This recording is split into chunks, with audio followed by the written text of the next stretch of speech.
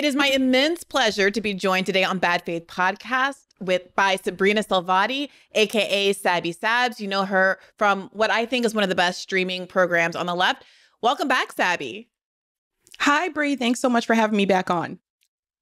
Okay, so you were the first person that popped in my head when I thought about tackling the kind of internecine battles on the left news of the week this week, which has been sort of all-consuming, at least on the internet. I know the internet isn't real life, and mostly these episodes are substantive in nature. But this one, I think, has a little bit of a mix of, salacious online, whatever you want to call it, and real substantive news. And of course, what I'm referencing is the back and forth that happened between AOC from one of her IG stories and which was about Jill Stein, which was then subsequently responded to by Jill Stein. AOC impugning Jill Stein using some pretty harsh language. You're just showing up once every 4 years to do that. You're not serious. You're not to me, it does not read as authentic. It reads as predatory. Jill here. I'm about to board, but very quickly, I just wanted to thank AOC Pelosi so very much for her very authentic concern about growing green power. Clearly, AOC is the attack dog du jour, and the Democrats are running scared, and they should be, because who wants to support a genocide? Who wants to vote for a genocide? And if there's anything that's predatory here, it's saying that your candidate is working tirelessly for a ceasefire when actually they are actively funding and arming genocide and actually refusing to even consider an arms embargo, which would bring the genocide to a screeching halt. AOC, who's supposed to be in leadership of the Democratic Party, it's amazing if she doesn't know about the anti-democratic tactics and strategies that the Democratic Party uses to crush and silence political opposition. They've been hiring an army of lawyers to throw competitors like me off the ballot. They've been hiring infiltrators and saboteurs and publicly posting job advertisements for those positions. They've been hijacking our public funding in order to keep us off the ballot. And they actually impersonated the Greens to throw us off the ballot in 22 in the Senate race for North Carolina, for example. How is that not fraud and election interference? Also, what's predatory here is stealing the signature issue of the Greens. Our Green New Deal launched in 2010, appropriated by AOC as her signature issue in 2018 without a mention of where it came from. Sabby, I know that you have seen it. I know that you've responded to it. Tell the audience who might not have, we'll obviously insert a clip here, but what do you make of this? I think that AOC is doing what the Democrat leadership wants her to do. I think she said those comments about Jill Stein because of what internal polling is revealing, which is that it is very clear that Kamala Harris and Jill Stein are tied for the Muslim vote. And as much as people say that third party is just a spoiler, they never get anywhere, I've never seen this happen before. So what does that say about what the Democratic Party has done for the Muslim community, especially considering the genocide in Gaza? What does that tell you? I think that sends a strong message. So I'm pretty sure she got her marching orders from Democrat leadership to go after Jill Stein.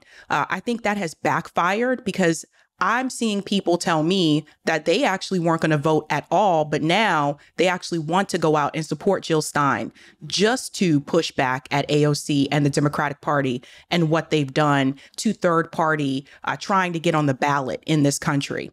I think that AOC, unfortunately, has become very cocky. I think she has developed quite a bit of an ego. And I think we need to look at what has happened here with the Justice Democrats movement. Cori Bush and Jamal Bowman have been pushed out largely by AIPAC money. I would think that AOC would focus on that, maybe focus on trying to stop AIPAC from removing your comrades from Congress. Maybe you should focus on that. So there's that. But if you notice, AIPAC did not put up large money against AOC in her reelection. And that's because she was willing to bend the knee in a sense. She made the webinar conflating anti-Zionism with anti-Semitism, which is part of the reason why DSA decided to unendorse her. That's part of it. But AOC has decided to, again, go along with Democrat leadership because she doesn't want to become Cori Bush or Jamal Bowman. She wants to stay where she is. But there were a number of lies that AOC said in that criticism of Jill Stein as well. And I've been critical of the Green Party, to be clear. I've had these conversations before on my show with Green Party candidates running on the local level and with Green Party politicians. And, contrary to what AOC says, there have been Green Party candidates that have won on the local level. In 2022, there were a number of them that won in California. Most people didn't cover it, but they do win on the local level. Now, obviously, there are improvements that do need to be made. I've told this to Green Party members before. The marketing needs to be improved.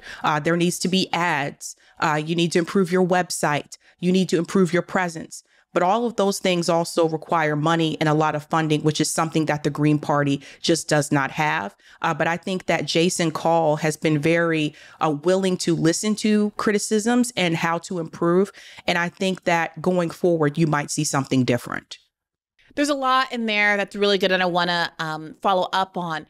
One of the first things you mentioned was that this seems to be a call that was put out to respond to pushback against Jill Stein. That seems sort of coordinated. We saw some maybe early evidence of this with the Jamie Harrison, DNC chair, tweet to Jill Stein. I don't know if you remember that. I think it was maybe a week or two ago, in which she had responded, I think, to a Joe Biden tweet that said Google the Project 2025, and Jill Stein had said, Google genocide in Gaza, and then Jamie Harrison responded like Putin's puppet, and then there was a whole exchange over that.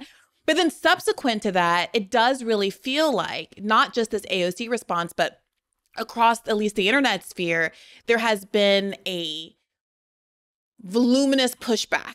That seems like a spike of sorts that, as you alluded to, does seem to be perhaps correlated to this new CARE study, which does seem to suggest that both Kamala Harris and Jill Stein are tied with respect to Muslim voters.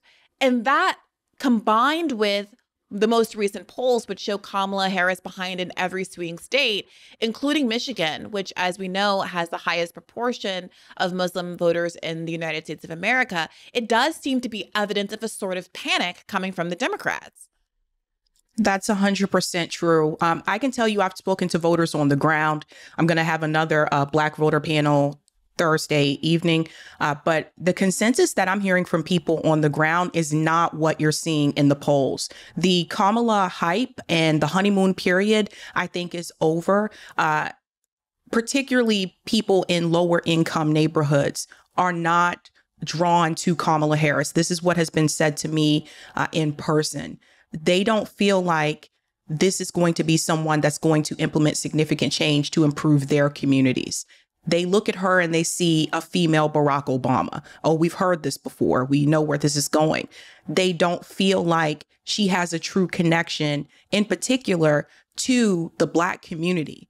And so there are a number of criticisms there that I think the polls are just not reflecting. And I also want people to understand that polls are really supposed to either inspire you or to deflate you in such as. So, for example, if you see a number of polls that show that Kamala is surging, well, that's supposed to inspire you. Whether you're on the left or the right, that's supposed to inspire you to say, oh, okay, well, I wasn't going to vote, but now I may want to go out and vote. That doesn't mean that's how the majority of American voters feel. We have to remember these voting populations, these polls are significantly small. So always keep that in mind. And it could be possible that Kamala Harris could win the popular vote and lose the Electoral College, similarly to what we saw happen with Hillary Clinton. I remember Hillary Clinton, according to the polls, she was going to beat Donald Trump. And it started to get closer and closer as we got to the election day. And then she lost the Electoral College. So I think that the reason why you're starting to see more people shift away, part of it is the genocide in Gaza, where people said, I'm not going to vote for the Biden administration. And Kamala Harris is a part of that administration. Her interview that she just had made it very clear she's not going to condition weapons or arms to Israel, not even some of it. And that's what Dana Bash was asking her, some of it. So I think that that's part of it. But another part of it is what I've been hearing from voters on the ground for during the Biden administration is that the economy is not working out for them. They're not making gains within lower income communities, particularly people that fall into that bracket where they're not poor enough to receive SNAP benefits or like Section 8 housing, which also has a wait list, by the way. But they're not making enough money that they're able to put aside a savings account and they're able to save up for a home, or they can afford to have an unexpected expense. That particular group of the population, we're talking about the working poor, the people who a lot of times are waiting tables or they have 2 jobs. Those people feel like they have been ignored and left out. And of course, I think a big complaint I've heard from people is that the grocery store prices are still an issue for them. Yeah, I think all of that is really important to note. What seems to be different, because there do tend to be a lot of usually non-voters who don't vote because they don't feel like there's any material benefit for them. They don't see a lot of difference when there's a R or a D in office.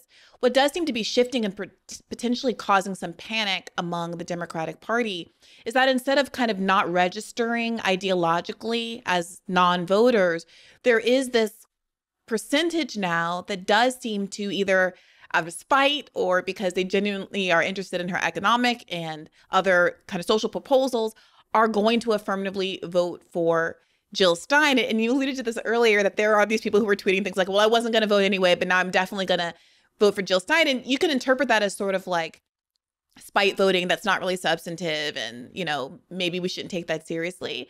But I do think there's also a little bit of kind of I welcome your hatred sort of attitude about it, where there's something about the offense from the Democratic Party in this moment that is crystallizing for people who was really actually fighting for them and who was aligned with them, that only becomes clear in the face of real opposition. And I do think that that is why, especially with the AOC video, this is a really clarifying moment, because you do see this energy and this fight coming from her in that video that I would agree we didn't see to that degree in her defense of her own colleagues, the language she used at the DNC. You also mentioned this, defending the Biden-Harris administration, saying that they were working tirelessly to end a genocide. And then she will go off screen and have these different kinds of conversations using softer language or using harsher language for Israel, I should say, using the word genocide the way that she did it on the debate stage.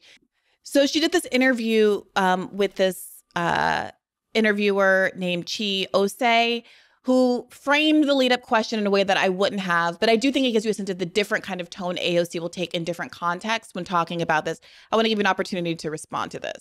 Neither party's official platform, in my opinion, is good on Palestine. I don't think either party right now is doing justice to Palestinians. That doesn't mean that they're the same. I think that a Donald Trump presidency would be absolutely catastrophic. I mean, he's coming out here saying finish the job of a genocide. There's a lot of people with our politics that are having a hard time getting there in terms of supporting Kamala Harris. How do you think we help them get there in November to beat Trump? Yeah, well, I mean, I think, first of all, it's important to emphasize how valid it is. We're looking at over 40,000 Palestinians that have died under Israeli bombardment.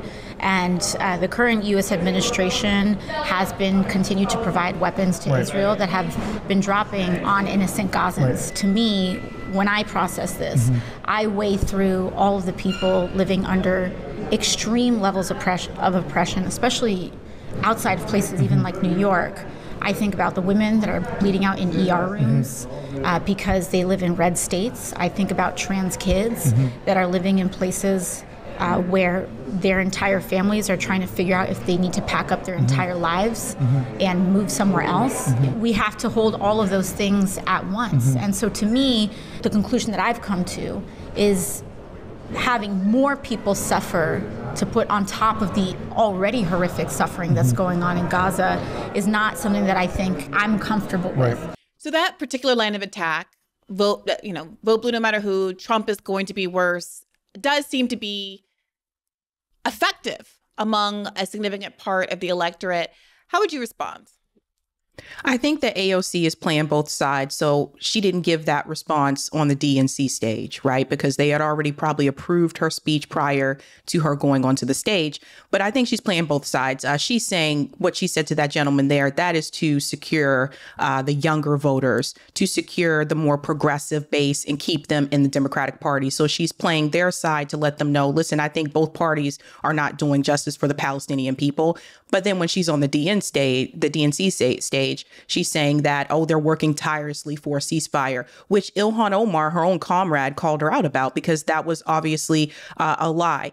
It's been unconscionable for me in the last 10 months to witness my colleagues in this administration refusing to recognize the genocidal war that is taking place in Gaza, to not see the mothers who have lost countless children, the babies whose dead bodies are being dug out, to not understand that working tirelessly for a ceasefire is really not a thing, and they should be ashamed of themselves for saying such. So she's trying to walk within that lane so that she can still continue to evolve her political career in the Democratic Party, but at the same time still convince the younger kids that, listen, I'm still a democratic socialist and I totally get where you're coming from.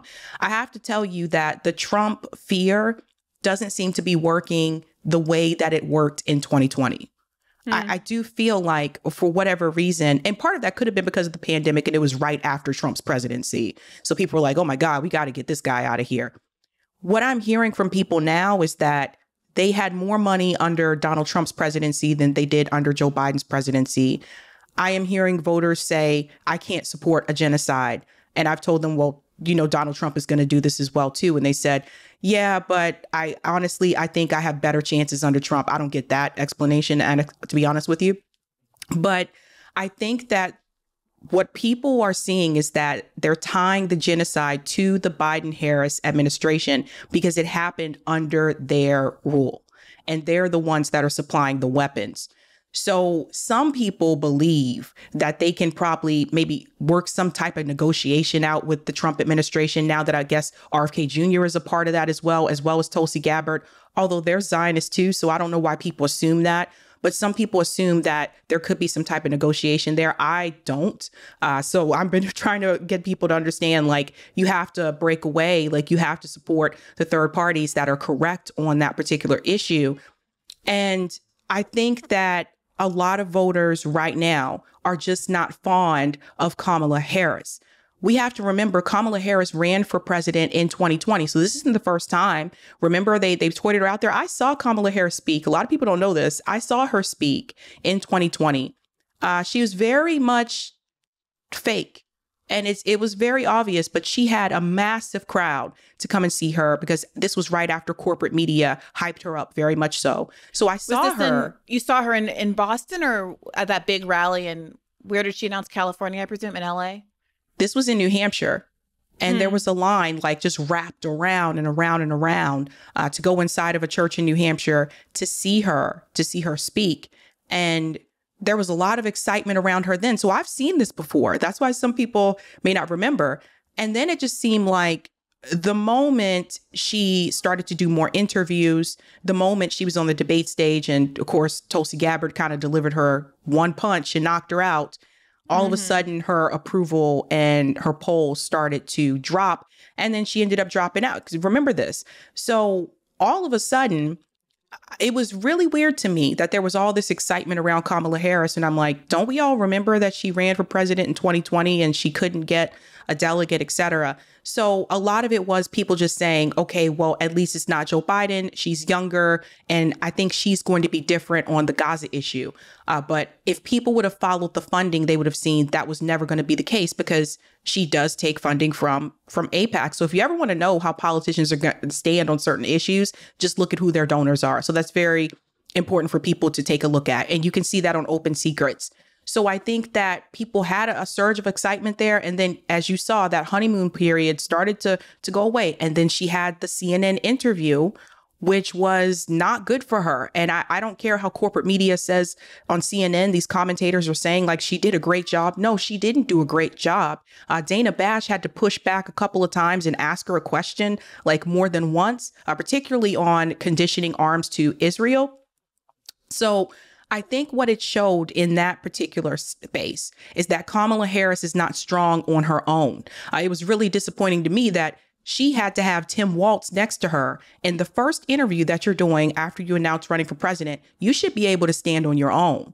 You shouldn't have to sit up there and lean on Tim Walz, who only had 2 questions that Dana Bash threw at him. So that there is very important. That was interesting. I frankly, the kind of patter about it before the interview happened, I'm not of the view that it is necessarily weak or diminishing or even out of the norm to have your VP with you in a first interview.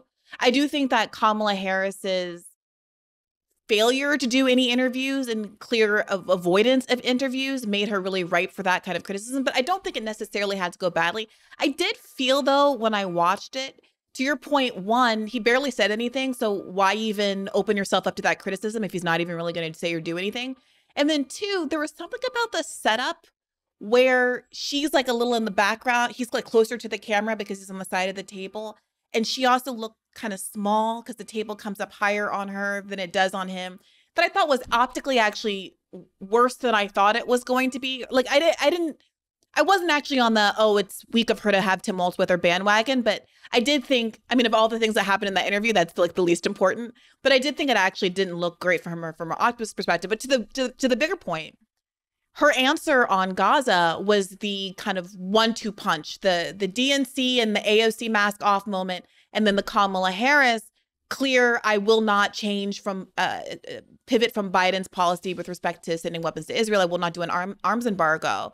Really, I do think was the death knell for any so-called progressives to continue to pretend as though Kamala represented any sort of a sea change. That being said, it hasn't stopped the mainstream media from manufacturing consent for her and pretending as though the difference between her and Biden is that she is more appealing to and a better sell to younger voters than he was, and that this is what's going to enable her to pull it out in the end. I want to play you a clip and get you to respond to this. This is pulled by Case Study QB, always a fave here on Bad Faith Podcast and amongst the online left. Don't know how we would survive without you. No, we have to get a deal done.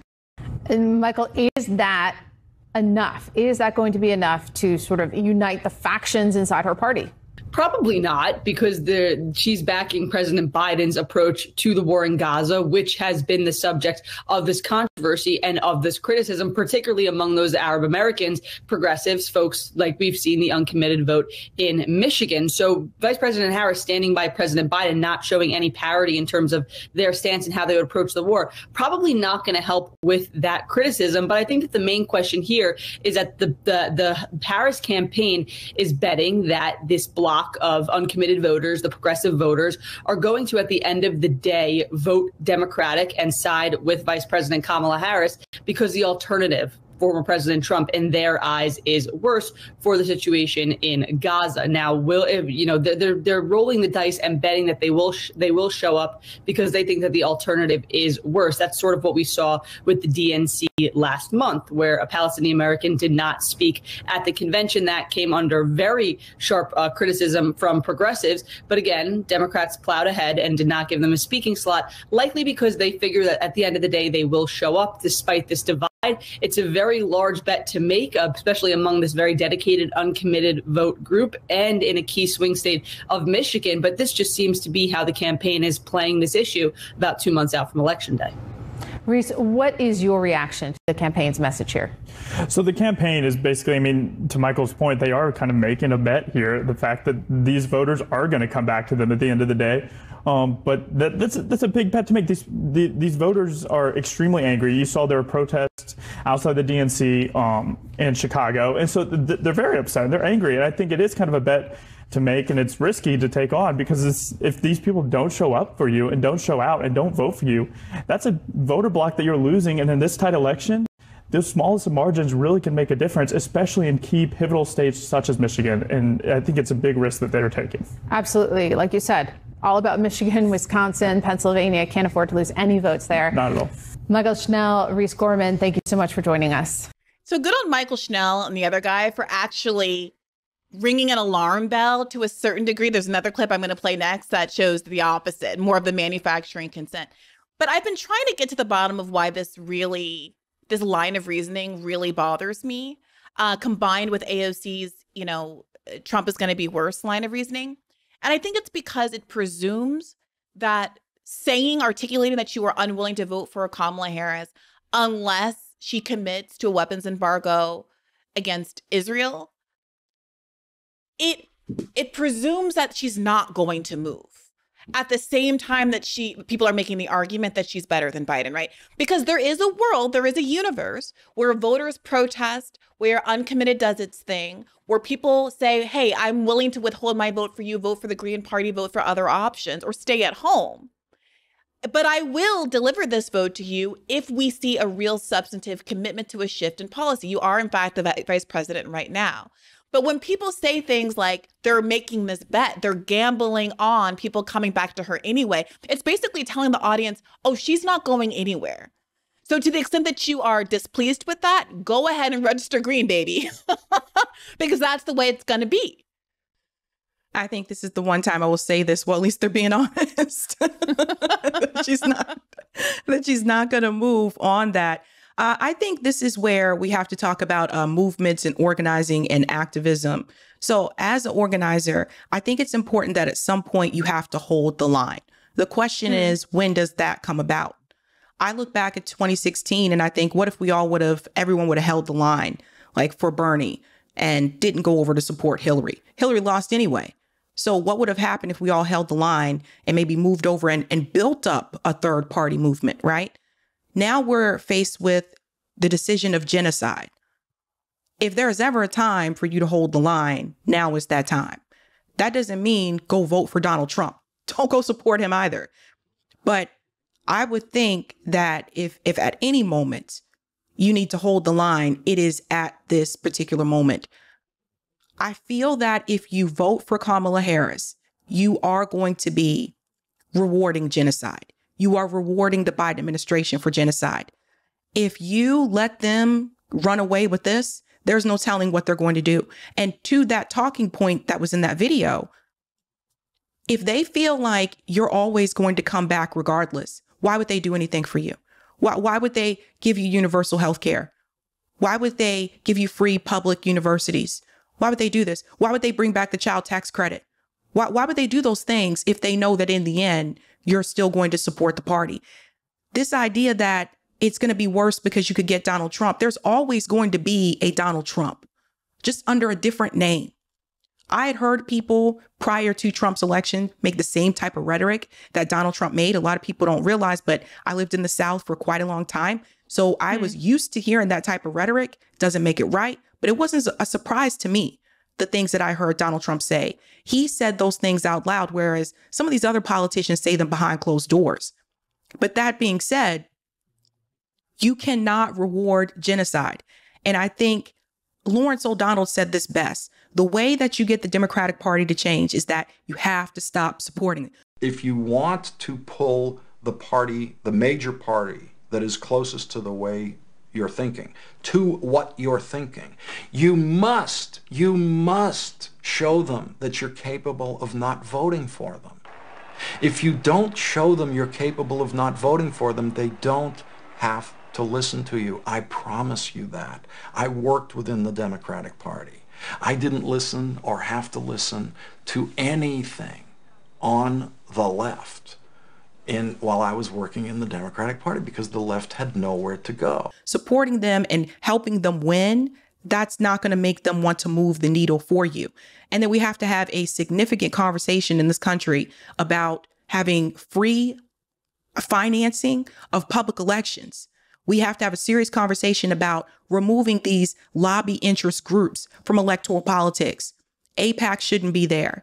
Blue Cross Blue Shield should not be there. This is part of the reason why these politicians are not moving in a way that actually helps and benefits the American people. You see them giving $3.8 billion a year to Israel. You see all the money that's went out the door to Ukraine. But we have so many homeless people. The homeless population increased 25% under Biden's administration. We can't feed our own and take care of our own, but we're sending money elsewhere. In Israel, everybody has health care. In Israel, everybody has free public college. But when we talk about having those things here, it's frowned upon. And it's frowned upon by the politicians because their donors frown upon it. So how dare we want those rights for people here in this country, but we're giving money to another country for them to have those rights there. So I think we need to have some serious conversations here about having free public elections in this country and removing big money interest.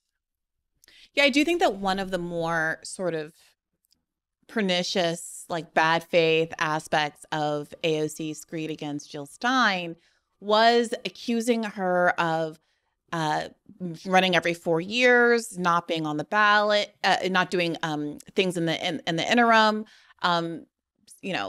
seeking fame, not doing organizing. Y'all, this is a little spicy, but I have thoughts. I feel like I should save this for a live. I'm not coming for people who are thinking about this. I'll talk to you. What I have a problem with is the fact that if you are running for president, you are the de facto leader of your party. And first of all, trust me on this. I run as a third party candidate in New York. I'm also run as a working families party candidate in addition to running as a Democrat. Because trust me, I've been on record about my criticisms of a two-party system. So this is not about that. But you are the leader of your party. And if you run for years and years and years and years and years in a row, and your party has not grown, and you don't add city council seats, and you don't add down ballot candidates, and you don't add state electeds, that's bad leadership. And that to me is what's upsetting.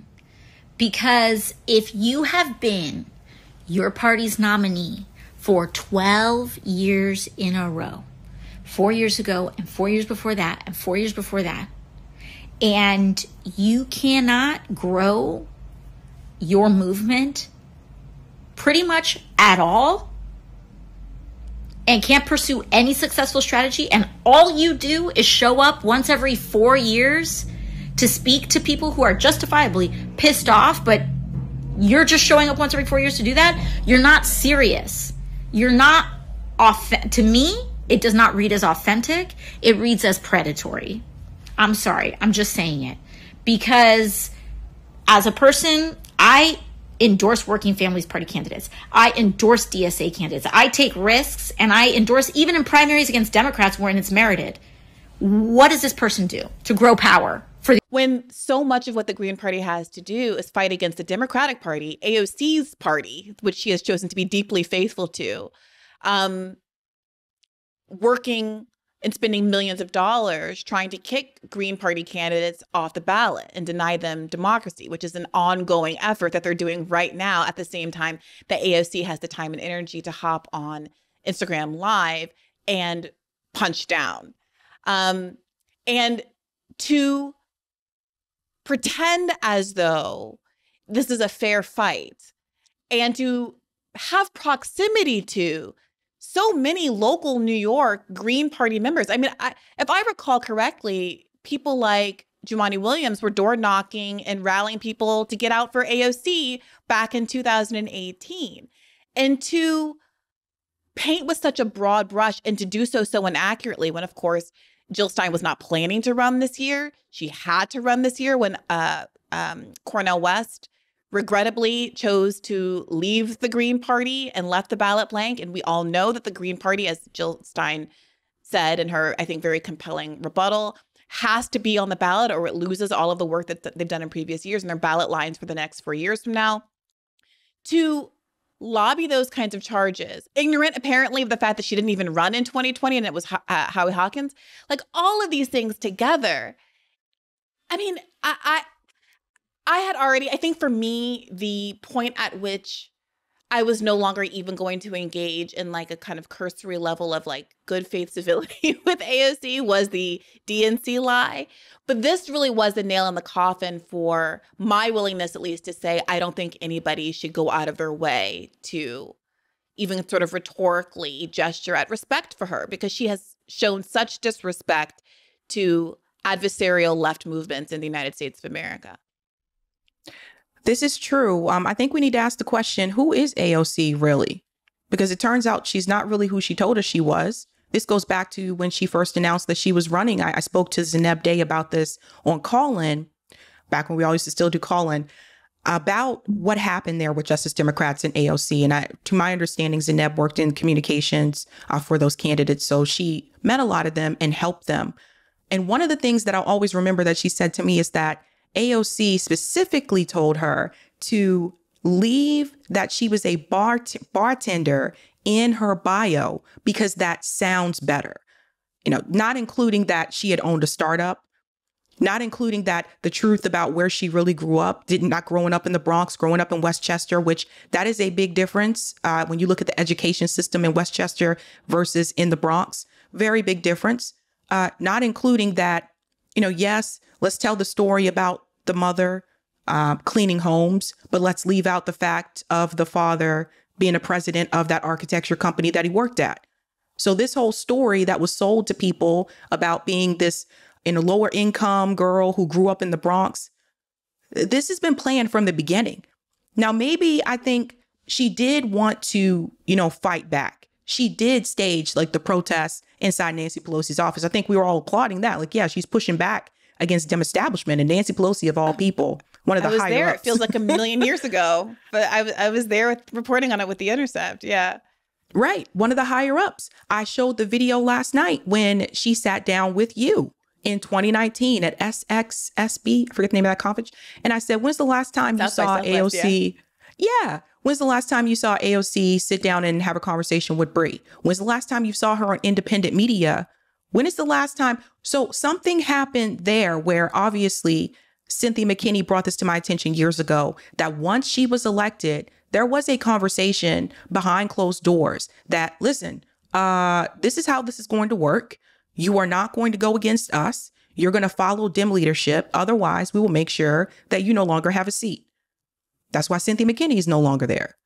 So it is very clear that conversation has also happened with members of the squad as well. Ilhan Omar, I think, tends to push back a little bit more than some of the others have done. Same thing with Cori Bush was pushing back more on policing because her community was directly impacted. We're talking about Ferguson and the BLM protests. That's where she came from. And you see Cori Bush is gone. And you see Jamal Bowman is gone. So I think that for AOC, she decided to take the easier path, which is to go along with Dem establishment and have a career in politics. Whatever, do you. But at the end of the day, don't point your finger at a politician that is running on a left platform that you would applaud because Kamala Harris isn't polling as well as you guys wanted her to poll. Nobody voted for Kamala Harris in the Democrat 2024 primary, agree? Nobody voted for her. And not to mention there were other candidates. Literally nobody. Yeah. Yeah, go ahead. There were other candidates that were running in the Democrat primary. Not my choice, but they were running and they didn't get this type of attention. In fact, they were smeared. How dare you challenge Joe Biden? He's the incumbent and he's the one that's going to be the nominee and that's it. And Kamala Harris is just installed. Yes, she's the vice president, but Joe Biden didn't resign. Joe Biden is still in office. So they just picked her. She was handpicked. And for all the people that I see who have complained about the Democratic Party, the way that they treated Bernie Sanders twice, for all the people that I see complain about these corporate candidates and how you cannot support them at the end of the day, it was interesting to me, not just corporate media, but even independent media, the number of people that just got on board and said, yay, Kamala. All of a sudden, these things don't matter. All of a sudden, supporting a candidate that takes corporate money doesn't matter. All of a sudden, the candidate being selected doesn't matter. What has happened here? Do you think this is just mainly because of Donald Trump? I don't. Like I said, there's always going to be a Donald Trump. But it's very clear to me that there is a clear incentive, especially I'm sure you know this on YouTube, there's a clear incentive to be a part of the duopoly. So if you are pushing the Democrat candidate, there's an incentive for that. If you're pushing the Republican candidate, there's a big incentive for that as well. And I don't know if people are just choosing to go along with that or people just gave up. But at some point, you have to hold the line. I honestly, I mean, I don't want to belabor the point because I've been, kvetching about this on the podcast for like the last 4 episodes, but I'm honestly like shocked to my core by who I've seen in our media environment completely flip. People who I genuinely like and have respect for the work that they do. So I'm like really trying very hard to keep individual names out of it. But I think the group that I'm alluding to. I mean, there are people who fully endorse Jill Stein who are now talking about Kamala like being better than Biden and improving agendas, and all she has to do is signal in this way and that way. I think you made a really important point, which is that we prided ourselves as leftists kind of in the Bernie sphere of understanding to judge candidates on the basis of the money they take and the people they are beholden to. And to look at Kamala Harris with her multi-millions from AIPAC and a bunch of other big Zionist donors and not have any skepticism of this. The same way that there are these people on the right now, of course, who are looking at Tulsi Gabbard hugged up with Rabbi Shmuley, and RFK Jr. obviously hugged up with Rabbi Shmuley and making the case that Trump is going to be good on this issue, are also crazy. But I don't have expectations of them. I have higher expectations of my friends on the left who purported to know better. And I don't really understand it. Speaking, however, of Bernie Sanders, did you happen to catch his interview with Hassan Minhaj this week? I did. Oh, you did? Let's play a quick clip, and then I want to get your response. I have so many friends that were Bernie or bust. And when you didn't win in 2016 or 2020, they bust. They checked out of politics, and then they hard pivoted into Bitcoin. Really? Then they pivoted into ketamine and Zen. Let's see where that goes. But they are despondent. What do you say to my friends who now feel like you may be falling in line a little bit too much with the corporate Democratic establishment? At this particular moment in history, and perhaps in any moment in history, despair is not an option. To say, well, I supported Bernie, he didn't win, I'm going into Bitcoin. Sorry, not good enough. That's going to be your most controversial statement of this whole interview. All right, so I think if you are a human being who wants to live in a sane and decent society, who is concerned about your kids, you know what? Sorry, you don't have a right to check out. That's a privilege you don't have. I lost, I was there, I'm not dropping out. You got to look at the world as it is and do the best you can. And people can disagree. Hassan, what is the best? How do we go forward? But dropping out is certainly not one of the options. All right. So LOL at Bernie not really getting the joke. But, at the end, Hassan gets in a substantive question, right? One the likes of which I don't think I've ever seen Bernie ask because he doesn't sit down with leftists anymore, much like AOC. But, what do you say to people who feel like you've sold out, that you've gone too corporate? Bernie sort of sidesteps the question and pivots it to this thing that we hear folks say all the time, which is the straw man of, well, you can't be a non-participant. You can't sit this out. What do you make of that? I think that's an excuse for Bernie Sanders because the reality is votes have to be earned. No one owes you their vote. And Bernie Sanders in particular, there are a number of places that I would go into with caution if I were to approach people again and ask them, could you donate to a politician? Even when it comes to third party, I am very hesitant because a number of those people donated what they had left to Bernie Sanders, poor people, lower income people, because they believed that he was going to fight for them. Bernie was just recently on Theo Vaughn's show, and he admitted, yeah, the Democrats cheated me in 2016. And, now he's on this show and he's saying something. So I think it's very clear that a lot of these politicians have been captured. Bernie is one of them. I really thought we had a chance. I mean, I know you saw yourself, you were as press secretary, the numbers that I saw on the ground. I'm not talking about online, but just on the ground. Bernie came here. I went to one of his rallies in Boston. there were over 10,000 people. Joe Biden showed up. I think there's like 150 people. Like the numbers on the ground, the energy. I met people at Bernie rallies that were independent, registered independents, people that were non-voters that just checked out completely. And they said, no, this is what we need. I'm gonna give this a chance. I met some people at Bernie rallies that were conservatives, but they supported the universal health care. And they were like, yeah, we could do this. We got to do something here. So he was able to bring all different types of people together. And I think there is this idea that it was mainly it's just Democrats that were supporting Bernie. That's actually not true. He did pretty well with independent voters. He did the best with independent voters. Better than any other person in the race. Yeah. Really could have had something strong there. And then I remember I interviewed Jesse Ventura, and he just kind of woke me up a little bit. He explained to me that he approached Bernie Sanders when Bernie announced he was running in 2016. And he said, Bernie, if you lose to Hillary Clinton, will you be willing to work with me and starting a third party? And he said Bernie told him, absolutely not. I will be supporting Hillary Clinton. Now, had I known that at the time, I wouldn't have donated money to Bernie. So that was always the plan. That's what Jesse Ventura woke me up to. That was always the plan, for him to, in the end, support the Democrat, corporate candidate. Now Jesse Ventura is also endorsing Kamala and saying, because we need a woman. After he endorsed RFK, it's all over the place. But I just think that people seem to be so desperate for a hero. And I don't think the heroism is going to come from a politician. I just had this conversation with Jamal Green, incredibly 27 years old, ran for mayor of Chicago, young activist, fought back against Chase Bank and won. These are the type of people that I'm trying to bring on, people who are making a change within the community, people who are organizing and realizing, like, listen, we have to get the work done on the ground.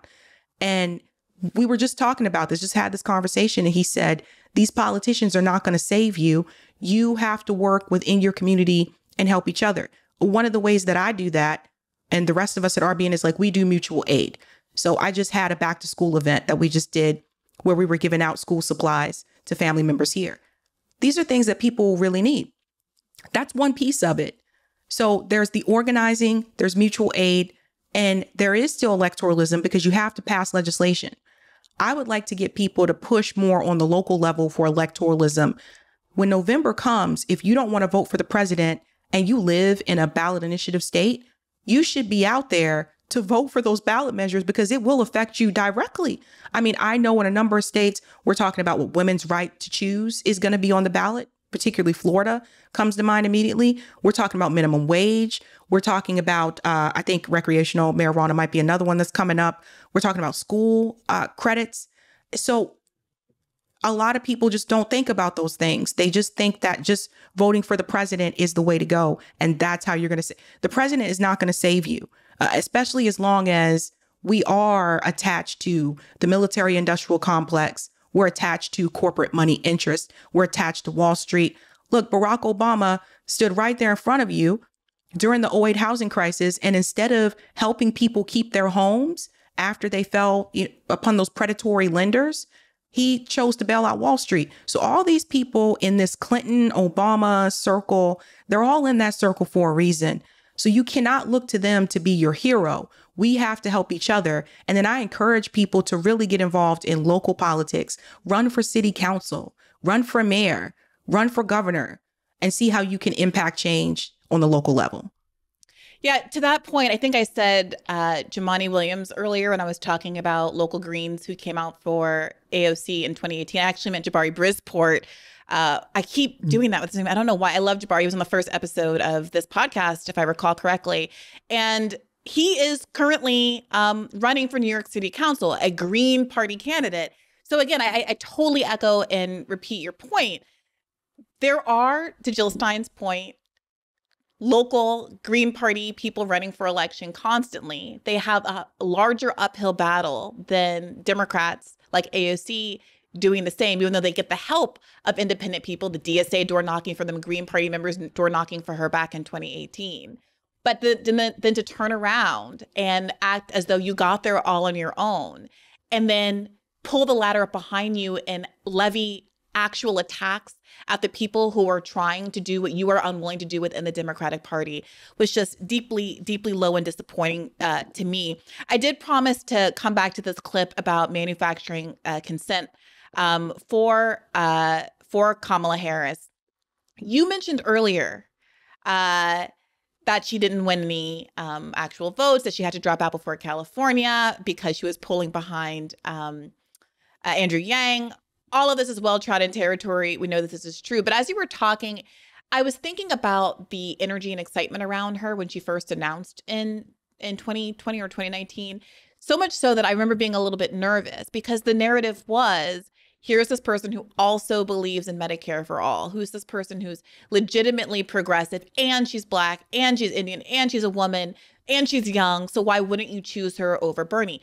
A narrative that ended up getting picked up by the media to defend Elizabeth Warren a little later on once Kamala's kind of energy had burned off. But I'm seeing now parallels that I didn't necessarily appreciate at the time, frankly, with AOC.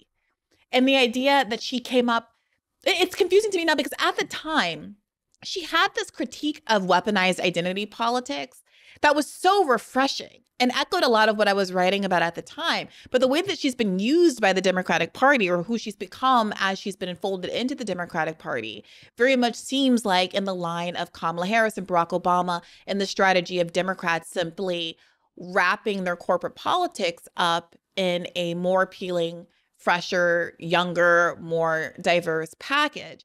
And I'm not one to try to do the mind reading of saying, well, I think AOC had this like nefarious plot from the beginning. I think it's much more likely that she got inside and was influenced the way that so many people are influenced and who might genuinely think that she's doing the best thing she can do by quote unquote working with inside the party. But in terms of the motives and interests of the Democratic Party, it's very difficult not to see her being set up in the way that Kamala Harris was set up for exactly the way she's being used now. She just was a newly elected senator in 2017. She immediately starts getting articles written about her, about how she's the next Black hope, next great Black hope, and how she's going to be the next Obama. She is chosen as VP for the oldest president ever, when everyone's thinking to the possibility of him being a one-term president, even if he backed away from that then at the end and then obviously ended up dropping out.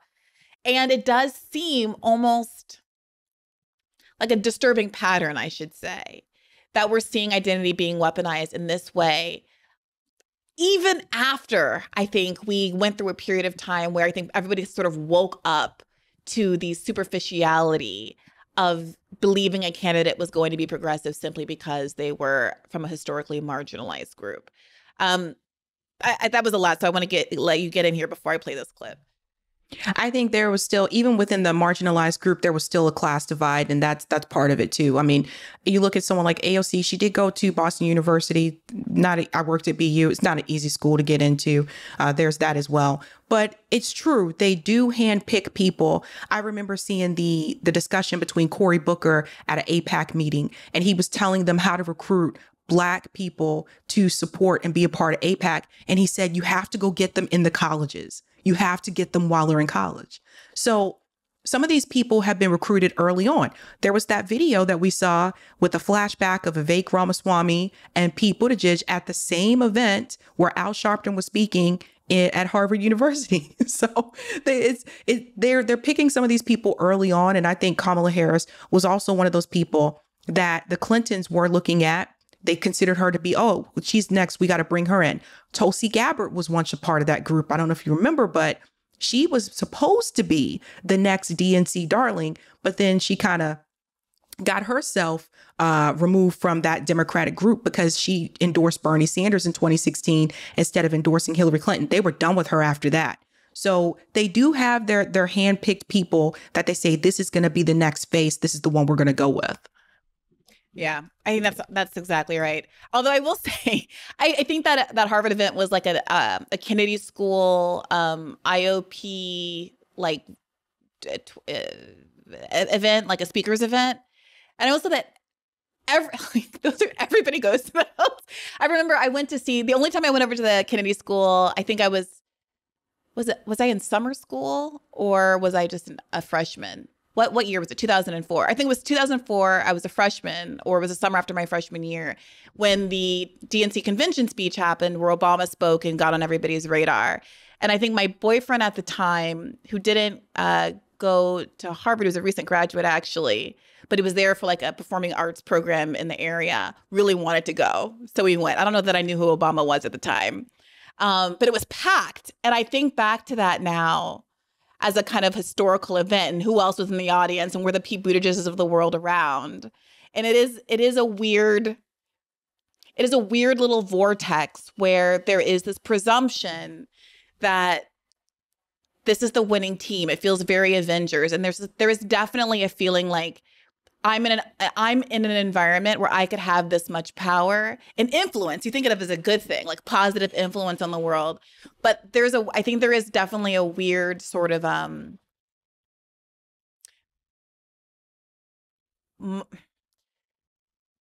want to say mind game, but like there is a kind of pernicious thirst that exists in those environments that some people channel toward good, and then you end up, one other thing I want to say about AOC is I don't think, like, in the grand scheme of Congress members, like, I do think that she is dramatically lower income because they're all millionaires, right? So the fact that she even came from a upper middle class family, if you wanted to call it that, although I'm not sure that you could, but doesn't to me diminish what she could have been. Even having the experience of having to, let's say, take out loans to go to school or having to work during school is far removed from the experience of the average Congress member or someone like Joe Crowley. But again, to parallel this thing with Kamala Harris, I remember when I was covering her race with Crowley, there was this little bit of inconvenient fact that Crowley, in the grand scheme of Democrats, was one of the more progressive ones. And people who were defending him at the time were like, well, why is she challenging him as opposed to someone who was like genuinely more of a Richie Torres type? Of course, he wasn't in Congress at the time, but you get my drift. There was a similar argument that was made when Ayanna Pressley won. What was that guy's name? Cuperno, an Italian name. I forget the name of the guy that she beat. But again, one of the more progressive members of Congress. So why are you challenging him? Kamala Harris's first DA race that she won, she beat out this genuinely progressive prosecutor in San Francisco, Tom Hanlon. And that all got blurred away because of identity politics. And I do wonder, like, in retrospect, if that should have been a little bit of a red flag to begin with. Is the Democratic Party do they find it more acceptable to have that kind of an insurgent challenge within their own party if it's just replacing one relatively progressive person with another relatively progressive person in a way that fundamentally is not changing the balance of progressivism in Congress? I think a lot of it, too, also has to deal with their district. At that point in time, there was a lot of focus on AOC out of all the squad members or soon to be squad members that were running because she had the best chance to win because of the demographics of her district. So even if you watch that documentary, Knocking Down the House, there's a lot of focus more so on her because she had the best chance to win because of the demographics of the constituency. So there was that. When it comes to Kamala Harris, the gentleman that she ran against, she actually ran to the right of him on crime. Right. And criminal justice. So there was that. Very much so. Similar thing with Ayanna Pressley. I lived in her district when she first won. She won the first time. Same thing with the demographics. She had a better chance of winning because of the demographics in the district. So I think that's a big part of it. And also with AOC and Ayanna Pressley, at that point in time, we have to remember who was president. Donald Trump was. So it was a perfect, I think, storm to push them through. Yeah. Okay, so I've been teasing this clip forever. Let's play it. It's Anand Giridharadas making the case that Kamala actually is a progressive improvement over Joe Biden. Let's take a listen. Going at some of the issues on which she has held different positions. Last hour, we talked in some detail about fracking. She's saying very clearly, no, I am not going to ban fracking. I said that as the vice presidential nominee in 2020. I'm saying it now as the Democratic nominee for president. We're not going to ban fracking, despite what I said in 2019 during my own primary campaign. Now talking about immigration, that she does not want to decriminalize illegal immigration. So what did you make of that as a voter, an independent voter who is sitting there saying, which version of Vice President Harris should I believe? The one in front of me now, or the one who was in the Senate and the one who ran for president in 2019? What she's saying effectively is, believe what I'm saying now. Did she make a convincing case? Yeah, I think she did. And I think sometimes we're not honest with ourselves about, a couple things. First of all, we change our minds all the time based on information, based on where we're sitting, based on whether we're a junior person at the office or the person running the office. And it's actually normal. We should normalize changing your mind. I think sometimes we in journalism shame people kind of figuring out a different view that they might hold and call it flip-flopping and try to kind of catch people in it, when in some ways, on some issues, that's a measure of progress. I think we also need to recognize that she is in a different context right now than she was in a 2020 Democratic primary. She's in a general election against an American fascist, Donald Trump. And let's just be real. Like, you need to sometimes do different things in a general election against a far right candidate than you do in a primary. Like, I don't think we can kind of pretend that's not the case. I think she said something by way of explanation of that actually was quite interesting and moving and goes beyond the familiar kind of tacking to the center. She talked about this notion of consensus when she was kind of pressed on this idea of reversal. And she said, I believe we have to work toward a consensus of how we can solve these things. And I think that kind of allows you to square the circle, which is to say, and this is true for a lot of liberals, in American life, where I think a lot of liberals who would distinguish themselves from progressives actually share progressive ideals in a certain form, share a certain notion of what immigration should be like. Don't think the way the right does about it. Share certain notions about, preferring people to have health care to not having health care. Where liberals and progressives often differ is like their sense of how much power they're willing to smash to do it, where they think other people are. And so she talked about, look, I've expressed some of these ideals, but we have to be mindful, particularly in the position she's in now, of where other people are, where the country is, what can a large majority of people be led to want and be led to fight for. And I think that's a reasonable position to take, even if it's not, the same as my position on any given issue. Ugh, Sabby. Okay. Kamala Harris is flip-flopping, but it's okay because her values are the same. She's a practical woman who is trying to find consensus. Is it the consensus view that we should keep sending bombs to Israel to drop on innocent Palestinians? No, not at all. And I think that, again, this is what he's paid to do. He's paid to defend the Democratic Party, regardless of who the candidate is going to be, or especially the selected candidate. So that's him doing his job. That's what he's paid to do. But just let's flip it around. Imagine if it was a Republican that was in that position. How would they speak about them? Are they allowed to change their mind? No, it's ridiculous. Kamala Harris is running in an empty suit.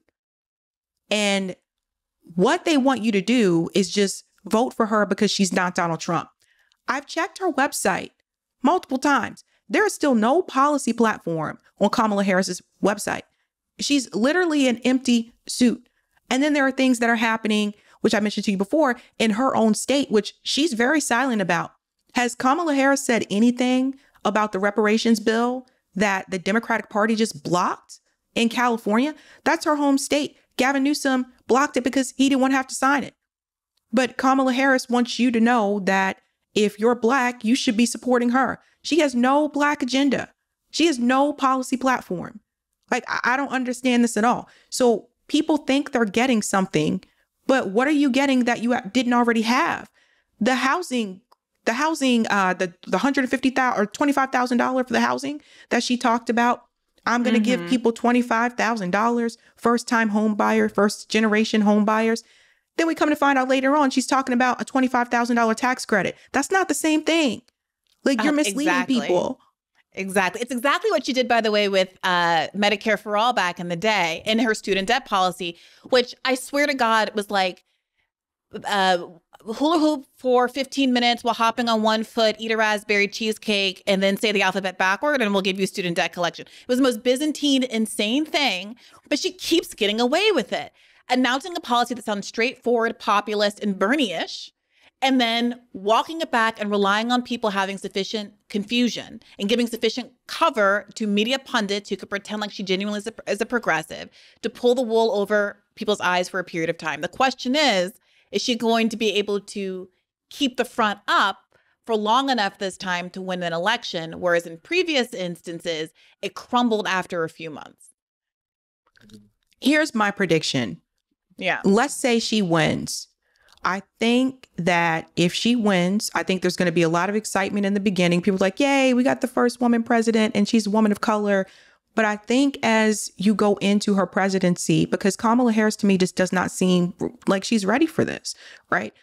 I think there's going to be a number of issues that come up. We have the war with Russia and Ukraine.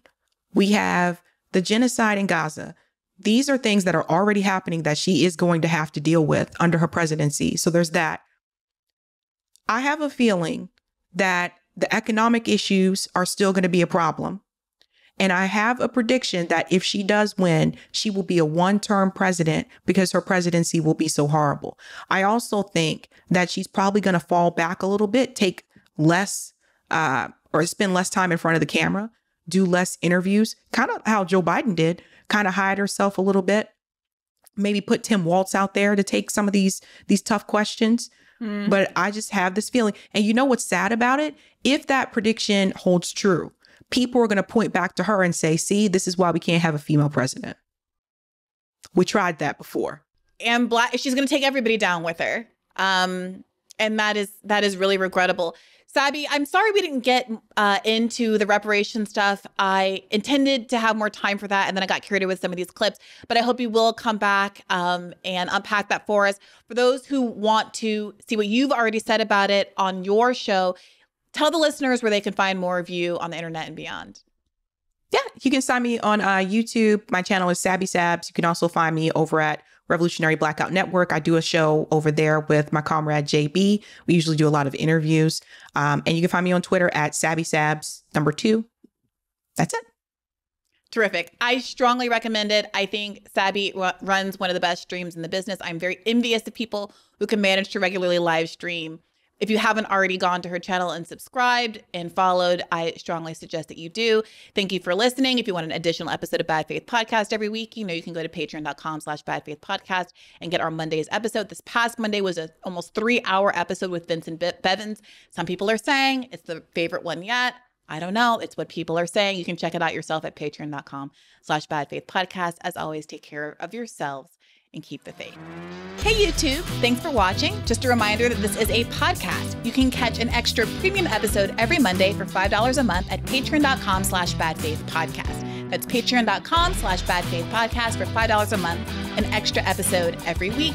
Additionally, please do consider liking this video, subscribing to this channel. It helps us out. It helps independent media beat the algorithm. We appreciate you. And as always, keep the faith.